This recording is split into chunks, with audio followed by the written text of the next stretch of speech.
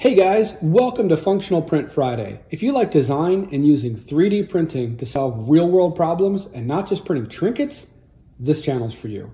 So what I've got for you on the bench this week is my Bosch cordless vacuum cleaner. This runs on Bosch's 18-volt batteries, and it's a great vacuum. I use it quite a bit. It actually lasts on battery for longer than I anticipated it would. And it includes a fair amount of tools with it. You get flexible hose, you get crevice tool, 3 extension wands, and this guy here, which I guess you would, I don't know, I use this on my workbench top, but I guess you could kind of call that like a floor tool. But what it's missing is a brush. I really like using a brush with my shop vac for just getting into areas or loosening material up that just the pull of the vacuum is not enough to suck it up. And strangely enough, Bosch doesn't even offer a brush for this, or at least they didn't, back when I went to solve this problem. But what I found is that the company, also a German company, I think this is pronounced Miele, but I'm not 100% certain, makes a very nice brush for their household vacuums that fits this quite well. It's the same size. Problem is now, where do I keep this, right? I mean, I could put it here, but now the first time I go to use this vacuum cleaner with either the extensions or this guy or the crevice tool, and I take this off, particularly if I'm using the crevice tool, because if I take this guy off, I guess you could argue that, well, if I take this off of here, I could put this on here, and that would kind of work. But if I go to use the crevice tool, or if I want to use just this without the brush, now it's gone. I don't know how it is for you guys, but for me, if I don't have a consistent place to put it, or if it's not in the machine, it's as good as lost. So what I came up with is this little guy right here. And this is what I would call a very simple solution to a simple problem. This takes the existing ring on this machine.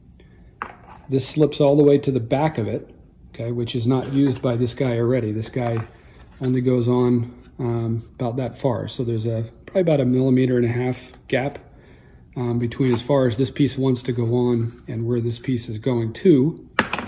And then allows me to, if I face this guy this way, gives me a spot to put this brush on. And I designed and printed this a little over a year ago, and it has held up really well. I walk around, drop this thing down, it goes in my truck, lives in the closet, wherever. I've never gone to where I'm going to use this guy and set it down and found that brush is missing. So a real simple one this week. Hopefully that gives you guys either an idea on how to solve this problem if you've got the same vacuum, or a similar idea on how to solve this for your vacuum. Let me down in the comments what you guys are using as a portable vac in the shop. I really like this Bosch one. And honestly, that's my only complaint, was that it didn't have a brush. I will link, if you do have this exact same vacuum and you want a brush, I'll link this Miele brush down in the description for this video. And I'll link to the vacuum as well. If you're on the Bosch 18-volt system and you don't have a cordless vac, this guy is really great. All right, let's go take a look at the design for this and see if there is anything that I missed.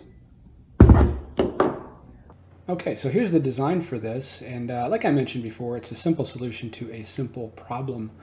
The majority of the design time I spent on this was in getting the very precise friction fit of both the inside diameter of this ring here, as well as the outside diameter of this portion here. And this is tapered as well, so when you place the brush tool down onto this, it's going to tighten up before you actually reach the bottom here.